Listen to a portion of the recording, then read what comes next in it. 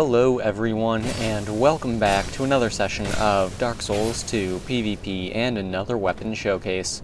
This time, I'm using the Silverblack Sickle, which you can get as a drop from the Grave Wardens that are in the Undead Crypt by Agdane.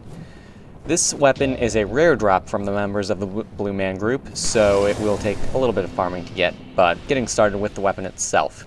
The Silverblack Sickle requires 15 strength, 10 dexterity, 8 intelligence, and 8 faith in order to wield. It has a C scaling in strength, a C in dexterity, as well as a C in dark. The physical base damage of the weapon is 160, the dark base damage of the weapon is 105. For me, the attack rating is 455 with a Ring of Blades plus 2, so a 405 with that one. The counter strength of the weapon is 110, poise damage is 20 per hit, and the weight is 4 units. Now, this weapon, it is actually a Reaper class weapon, despite the fact that its moveset really, is not like it at all. It's more like an Axe class. This actually counts as a Reaper class weapon. That being said, it does share the ability to bypass shields, but only with its R2 attacks. So there's that.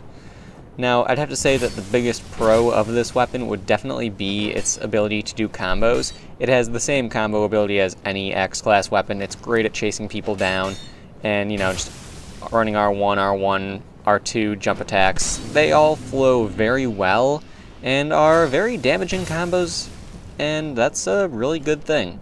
Now, the other pros of the weapon, of course, you have your shield piercing, and you'll actually do extra damage through a person's shield, due to the fact that this weapon does have a dark damage to it. It has an extra damage type. So that's a very good thing. You'll do extra damage through shields, and it just makes it even better. Now, some other pros, very minor ones. The extra chip damage through the shield, I did mention. Another one would be that the sweet spots for passing through shields. Unlike most Reaper class weapons, this one, they are very wide and very easy to hit with, mostly due to the fact that its moveset is so much like an axe. Now, the reason that's making it easier is because most Reaper class weapons, they have long handles, and then the blade part of the weapon where the sweet spot is located along. Well, this one, it's essentially just it's a little short handle, and then there's the blade of the weapon. That's all there is to it. So because you need to be close to your opponent to begin with to hit them, it's just very easy to hit with the sweet spots. So there's that. Now, the cons of the weapon, the biggest con, I'd have to say it's that at times the damage is really not that great. Yes, it's easy to hit with the sweet spot, but its attack rating isn't fantastic, and, it's not a huge deal, but there are weapons that are significantly better if you want ones that have this moveset. And if you want ones that do shield piercing, there just are better options.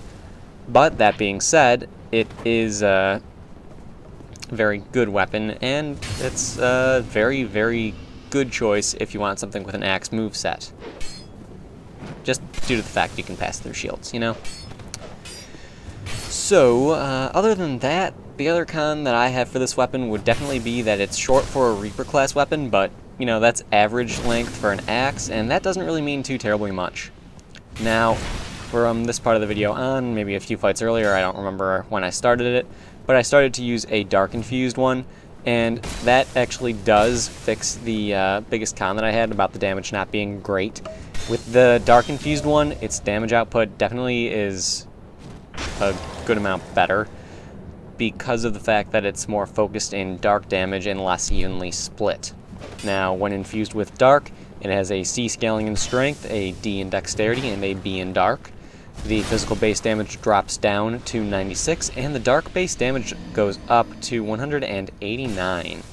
So with that, the attack rating is 474 with a Ring of Blades plus 2, so that's a 449 without one. And that definitely helps things out, because now it's more of a dark weapon than a split damage weapon.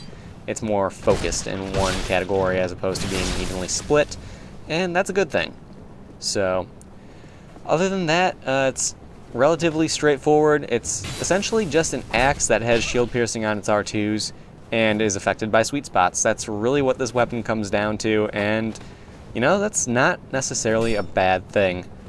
I don't know how many times I've been using an axe and wanted to pass through someone's shield, but couldn't because it was an axe. So, you know, it really does have its time and place, and when you are fighting against the turtle, it really does shine. So, anyway, this is the last fight in the video. I hope you guys enjoyed it, found it helpful in one way or another. Please like, subscribe, and all of that good stuff, and I will see you guys next time.